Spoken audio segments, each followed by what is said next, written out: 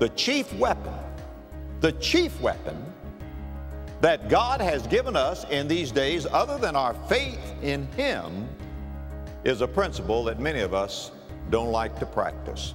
It is the principle of, listen, submission.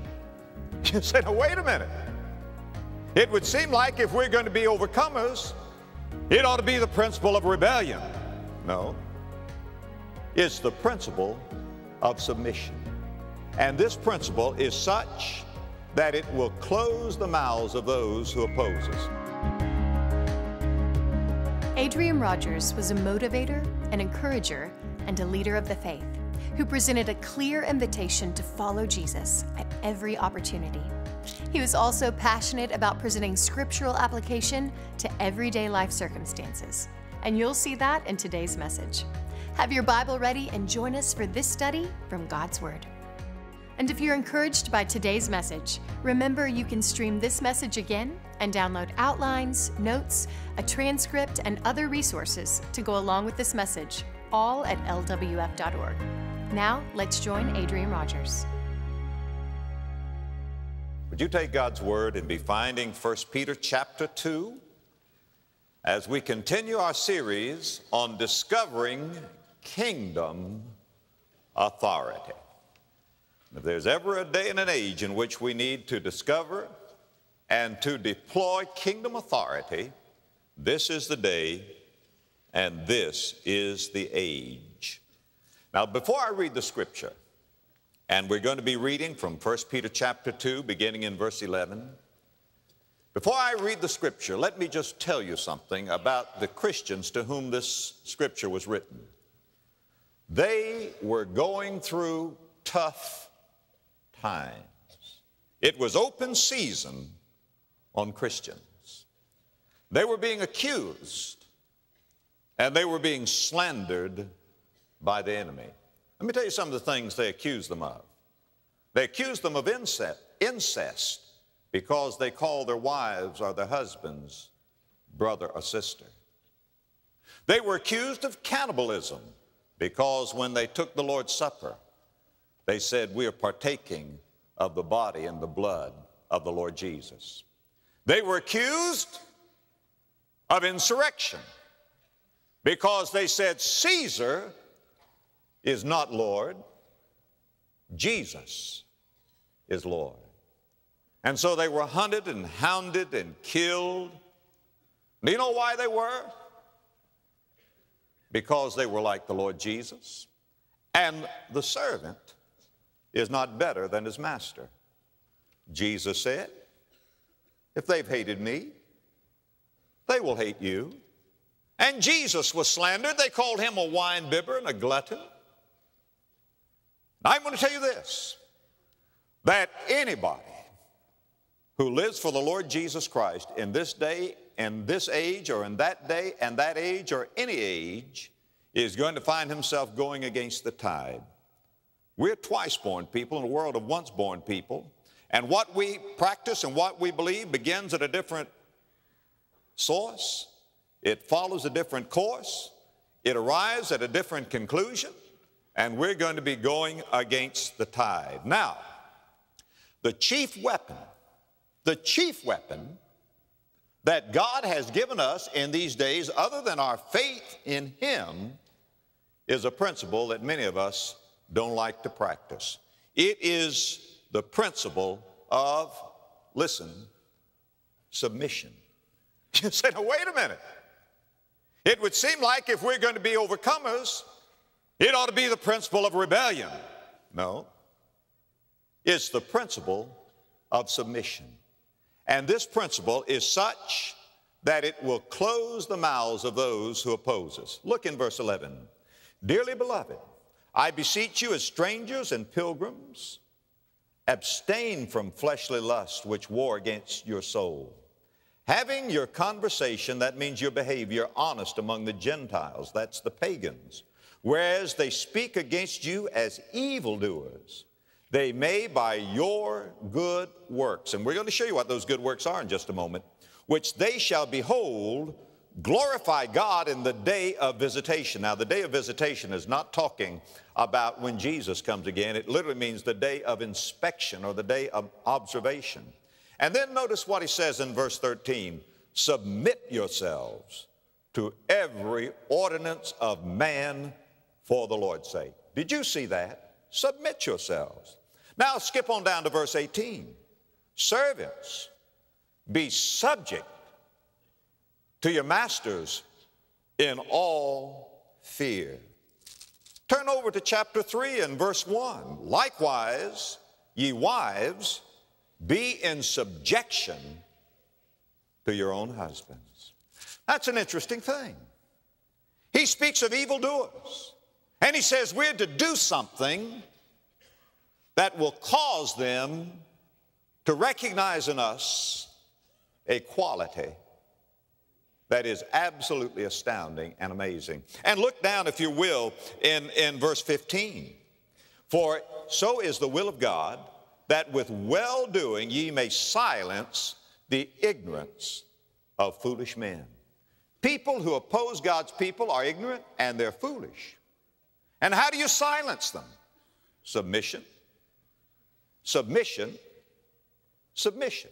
And this word silence literally means in the Greek language to muzzle, like you would muzzle a yapping dog. How are we going to make a statement in this world? How are we going to exercise kingdom authority? By submission. You say, now wait a minute, submission doesn't sound like authority. You see, that's the secret of the whole thing. Remember again that centurion who said to Jesus, Jesus, I know how you operate.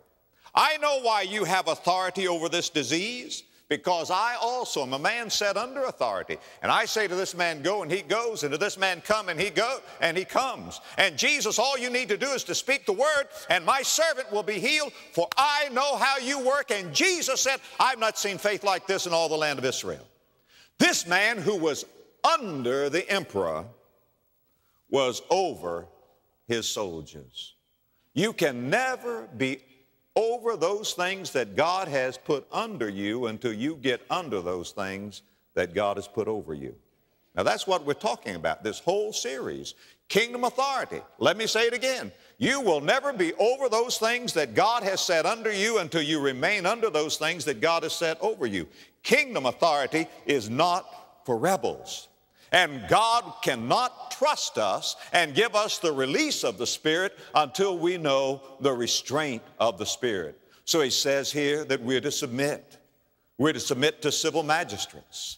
We're to submit to those who work us on the job. We are to submit domestically in the home. This is what God says that we're to do. Now,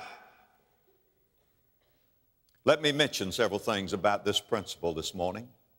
And by the way, what we're talking about, because I failed to tell you when we began, we're talking about the problem of unworthy authorities.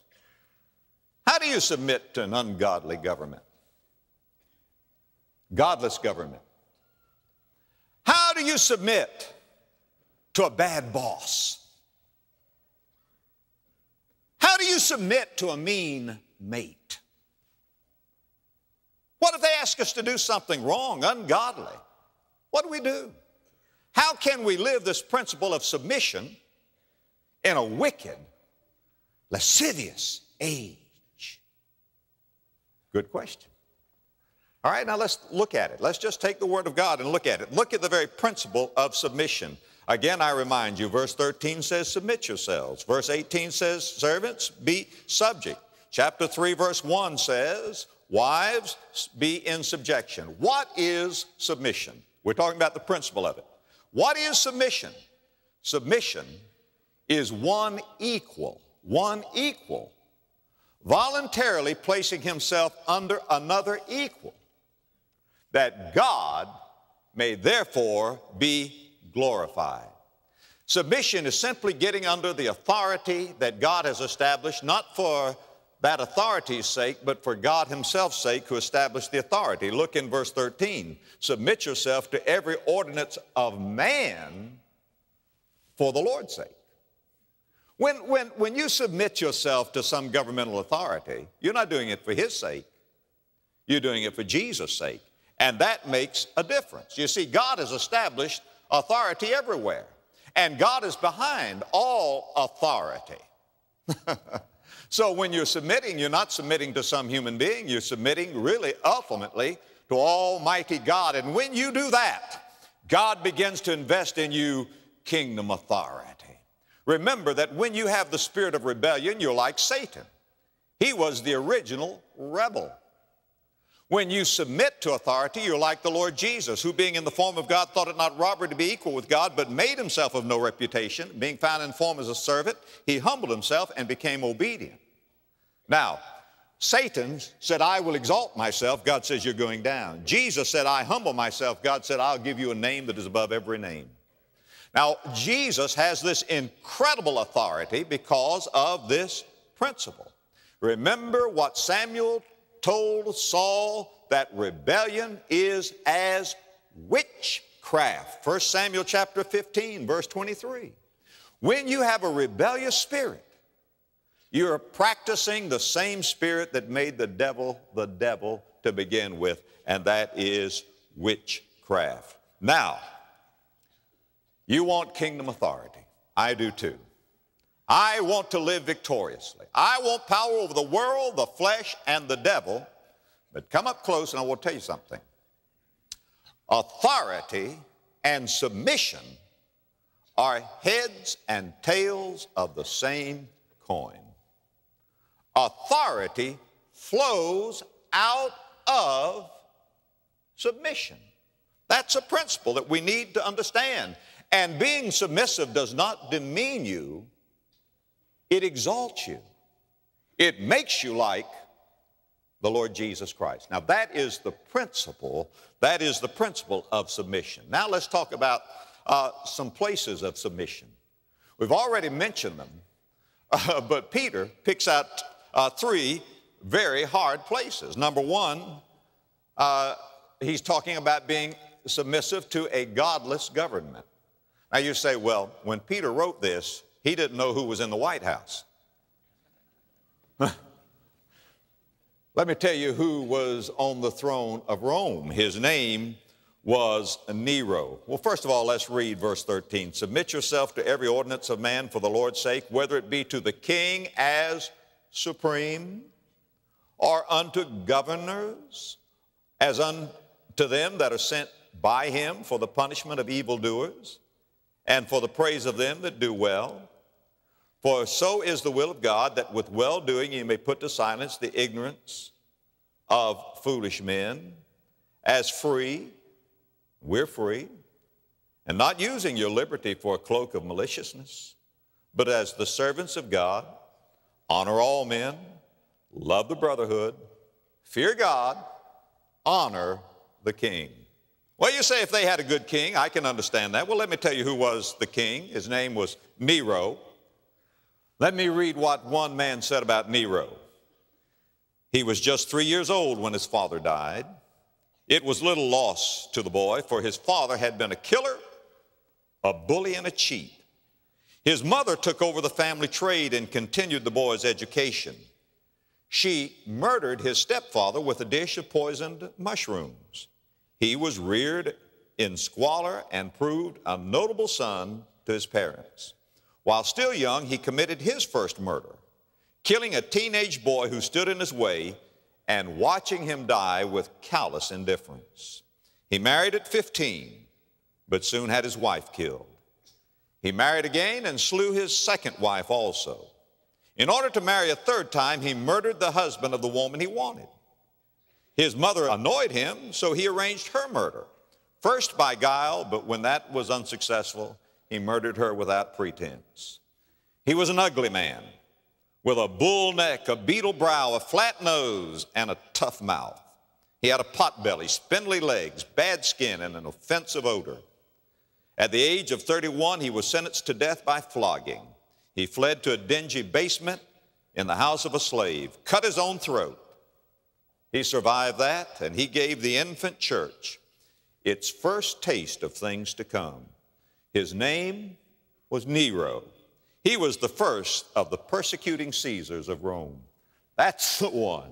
That's the one that Peter says, honor the king. Honor the king. That's incredible. Well, why is this? Because verse 14 teaches us that authority is necessary.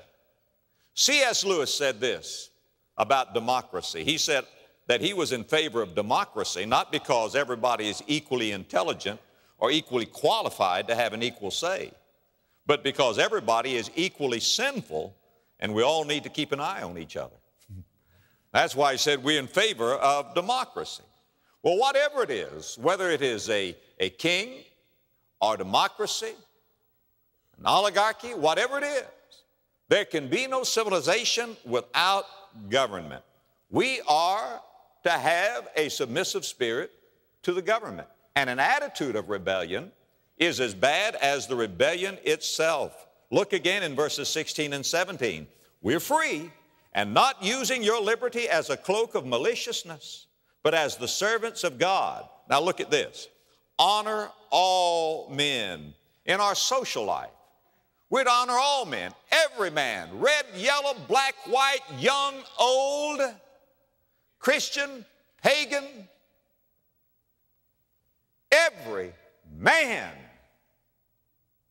in the similitude and image of God is to be honored. The word honor is a Greek word, is the word from which we get our word preciousness. Red and yellow, black and white, they are precious in His sight. All men are intrinsically precious to God. Do you believe that? I hope you do. I don't care who he is. It matters not what he has done. The Bible says honor all men in our social life. And then in our church life, in verse 17, it says love the brotherhood. Now, we are special. There is a special love that we're to have for our brothers and sisters in Christ. I love all people, but my wife is my beloved.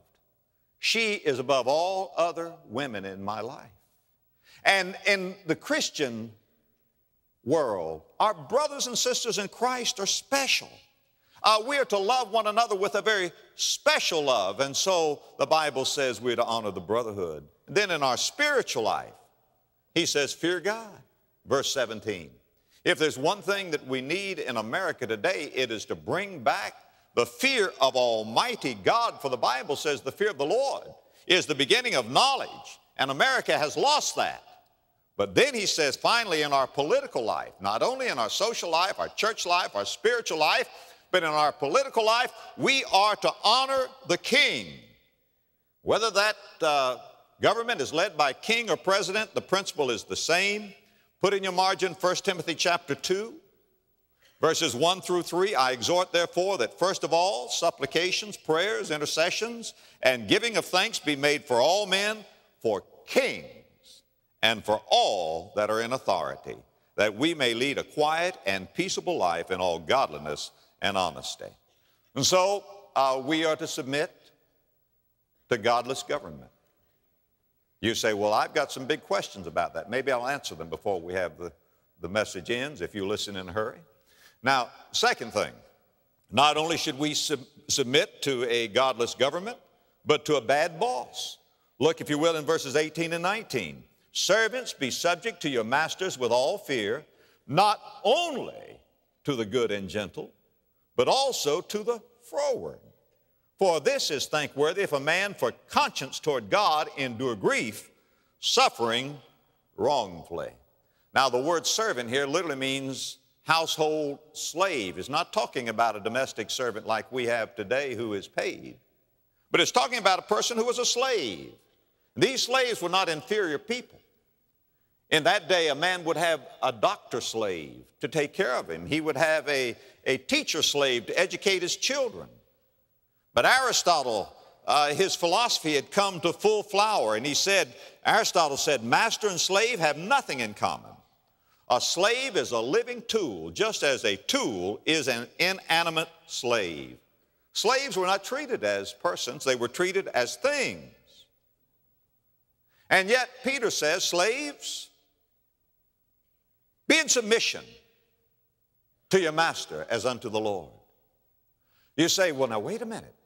Shouldn't we be against slavery? with all of our heart. And what Peter taught here brought slavery crashing down. He was speaking of reality. They found themselves in a situation over which they had no control. But he said, now guard your spirit. Have a submissive spirit. Maybe some of you today are not a slave in that sense, but you work for what you call a slave driver. Well, let me tell you something. There is no better place for you to demonstrate the power of the gospel of Jesus Christ if you have an unfair or an ungodly boss. Any pagan can gripe and rebel when things are wrong. But notice what he says in verse 19. For this is thankworthy if a man for conscience toward God endure grief, suffering wrongfully. Now he mentions a third case of an unworthy authority. How do you react toward unworthy authorities? Godless government, bad bosses, mean mates. Look in chapter 3, verse 1. Likewise, ye wives, be in subjection to your own husbands, that if any obey not the word. This is not talking about a Christian husband. It's talking about an ungodly husband who will not obey the word of God. They may, without the word, be won by the conversation of the wives. That is, while they behold your chaste or pure behavior, joined or coupled with fear. Whose adorning, let it not be the outward adorning of the plaiting of the hair, the wearing of gold, or the putting on of apparel. Now, lady, he's not saying it's wrong to fix your hair or to wear gold. If it is, it's wrong for you to wear clothes. He's not saying that. He's saying that is not your adornment. But let it be the hidden man of the heart, in that which is not corruptible, even the ornament of a meek and a quiet spirit, which is in the sight of God of great price. This is so contrary to the wisdom of this world, that a wife is to be submissive even to an ungodly husband. But the Bible teaches that a home cannot function without the head. 1 Corinthians 11 and verse 3, but I would have you to know that the head of every man is Christ, and the head of the woman is the man, and the head of Christ is God. Are Christ the Son, God the Son and God the Father co-equal, co-eternal? Of course. Is a man and a woman, are they co-equal? Of course.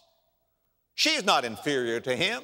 Submission is one equal, placing himself or herself voluntarily under another equal, that God thereby may be glorified. Galatians 3 verse 28 says, there's neither Jew nor Greek, neither is there bond nor free, neither is there male nor female, for ye are all one in Christ Jesus. That is settled. But God teaches authority. And what should a wife do if she has an ungodly, unworthy husband? She's not to lecture him, according to the scripture. She's not to leave him. She is to love him. Mrs. Billy Graham said, it is your job to love your husband. It is God's job to make him good. Now, let's move on quickly. We've talked about the principle of submission. That is that we will never be over those things that God has put under us until we get under those things that God has put over us. We've talked about the places of submission, and Peter mentions three of them: the government, the job, and the home.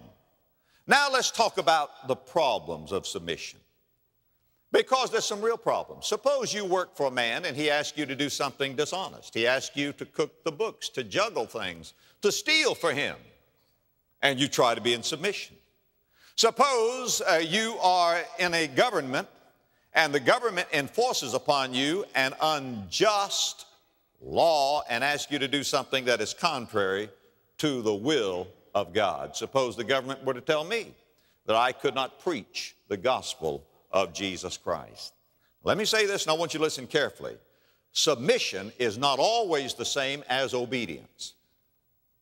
Submission is not always the same as obedience. Your ultimate loyalty belongs to God.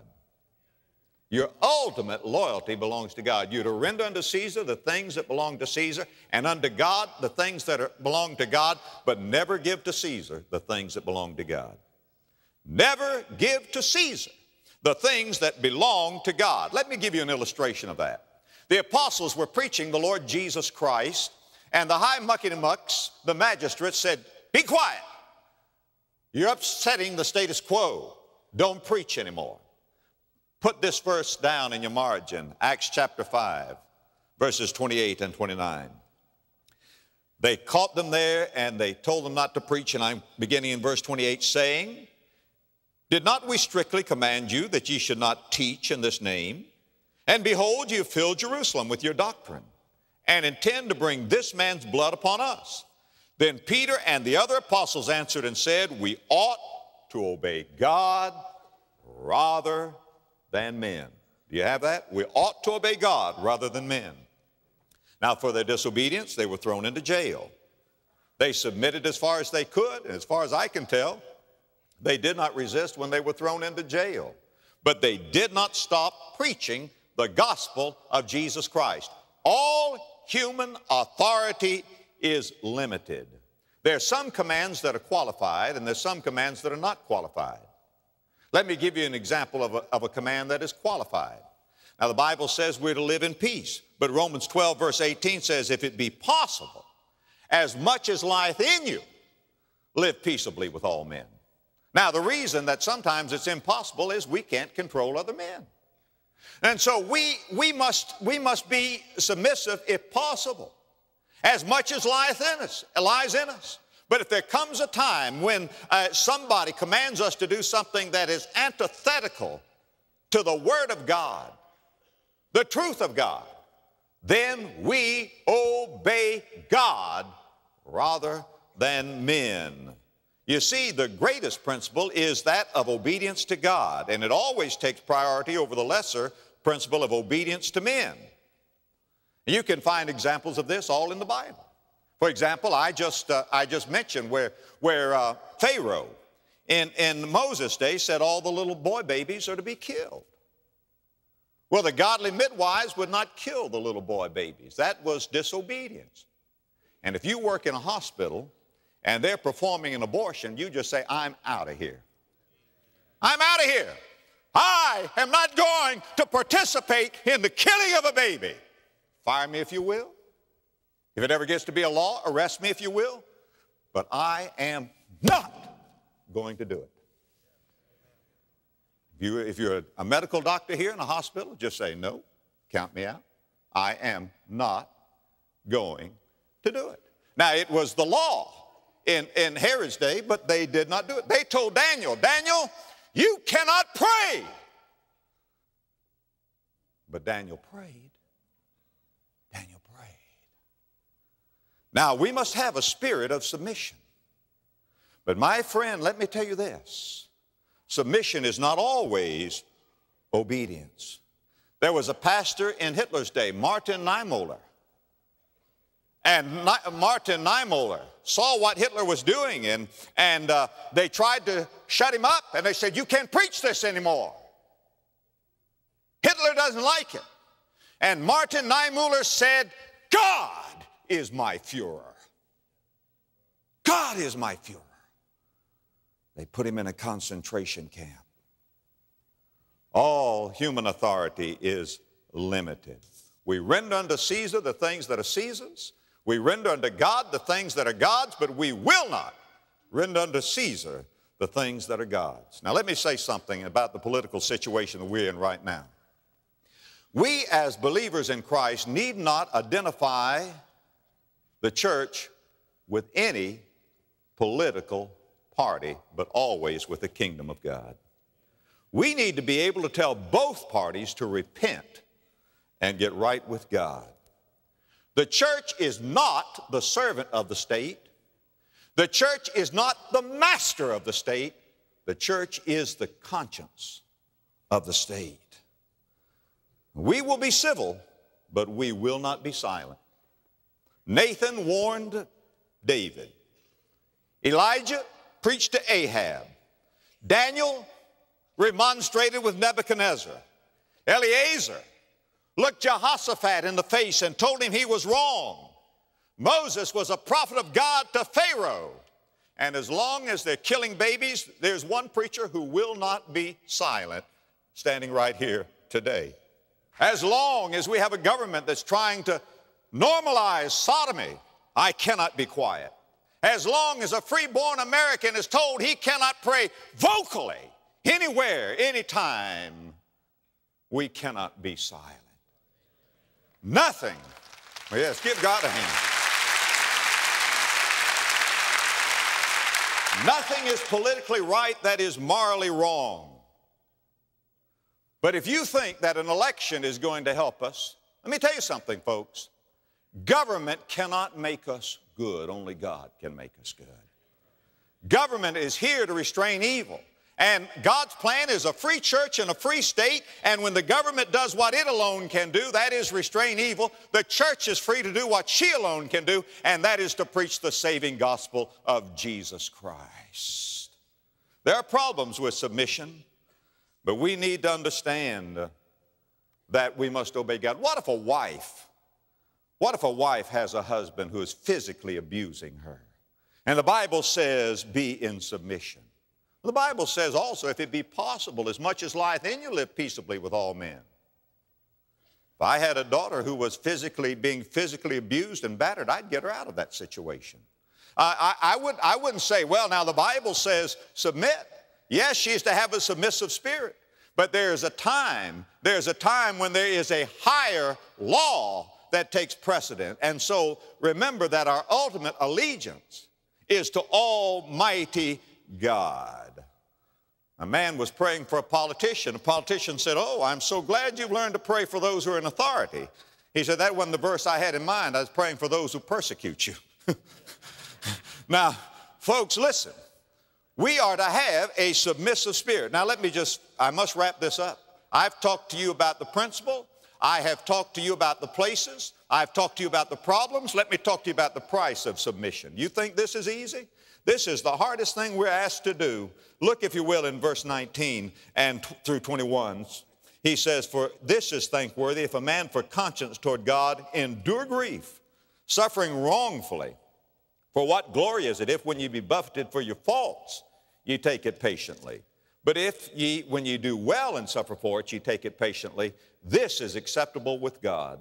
For even hereunto were ye called, because Christ also suffered for us, leaving us an example that we should follow in his steps, who did no sin, neither was guile found in his mouth, who when he was reviled not again. When he suffered, he threatened not, but committed himself to him that judgeth righteously. That is, he appealed to the Supreme Court of the universe, and the word means he just handed himself over to God. He had undeserved suffering, unretaliating suffering, unfrustrated suffering, because he was counting on God to even the score. Well, you say, Pastor, that doesn't sound fair. Well, let's look at verse 24. Speaking of Jesus, who his own self bare our sins in his own body on the tree, that we, being dead to sin, should live unto righteousness. That is, he bore our sins. He took our sins. Think of a doctor who makes himself sick in order to make the patient well, and then turns around and pays the hospital bill. That's King Jesus. Now, that wasn't fair, but thank God he did it, amen? And he left us an example that we should follow in his steps. And because of that, God hath highly exalted him and given him a name that is above every name. And I'm telling you, folks, God will do the same thing for us when we begin to obey Almighty God. You see, it was the spirit of these early Christians that brought the Roman Empire crashing down, because God gave them kingdom authority. And they turned that world upside down because they learned the strength of submission. They did not give in to evil. They overcame evil. Submission does not embolden tyranny. It destroys it. And they were just honeycombing that entire Roman Empire, that mountain of evil, with gospel dynamite. And it brought the whole thing crashing down. God gives authority to those who understand submission. We will never be over those things that God has put under us until we get under those things that God has put over us. The Lordship of Christ, the Word of God, those institutions that God has put in place. They were killing the Christians up in the Colosseum. It would seat 50,000 people. I've stood there many times. Underneath the ground in the catacombs were the Christians worshiping God and praying to God. Up here, Caesar was Lord. Down here, Jesus was Lord. But Caesar's gone, friend, and Jesus is still Lord. He's King of kings and Lord of lords. We have victory in Jesus. Let me have another moment of your time. We often hear the word saved. Believe on the Lord Jesus Christ and thou shalt be saved. What does it mean to be saved? Well, number one, it means that every sin is forgiven and buried in the grave of God's forgetfulness. Number two, it means that God, through the Holy Spirit, comes to live in us. That's not an emotional feeling. It is an awareness that God is there. Number three, it means that when we die, or when Jesus comes again, He takes us home to heaven to be with Him. Now, how are we saved? The Bible says clearly, plainly, sweetly, sublimely, believe on the Lord Jesus Christ, and you will be saved. Now, that word believe goes beyond intellectual belief. It's a Bible word that means trust. Trust Him. Do it now. Say, Lord Jesus, like a child, I trust you to save me. Pray it and mean it. And if you do, write to us and let us know. And we'll send you some literature to help you get started in your Christian life. We hope that today's message has been an encouragement to you as we've studied God's Word together. For more resources from Adrian Rogers, including copies or downloads of this message, as well as Pastor Rogers' outline, notes, or a complete transcript of this message, please visit our website, lwf.org. You can also check out the complete series available through our online store. At lwf.org, you can also sign up to receive our new Daily Heartbeat email. Each heartbeat contains a daily scripture and devotional thought from Adrian Rogers, an inspirational 90-second treasure from the Word, as well as a link to our daily radio program, all in one place, delivered directly to your computer or mobile device each morning. And if you're looking for some inspiration or encouragement to get you through the week, check us out on social media at LWF Ministries. Join us next time as we continue this powerful series of messages from Adrian Rogers. Thanks for joining us for today's program. We'll see you next time. How can you know the Bible is the Word of God? How can you keep your spiritual fire burning in the mundane times? Prepare to see your Bible in a whole new light and experience the life-changing power of Scripture through 5 dynamic lessons from Adrian Rogers. To say thank you for your gift this month, we want to send you our God's Word booklet collection featuring 5 insightful booklets covering a range of practical topics, such as how to make your Bible come alive, how to know the Bible as the Word of God, how to keep your spiritual fire burning, how to have a meaningful quiet time, and how to put power in your prayer. Request the God's Word booklet collection when you call with your gift, 1-800-647-9400, or you can give online at lwf.org. This bundle is a perfect tool for those who want to nurture their growing faith. Call or write today.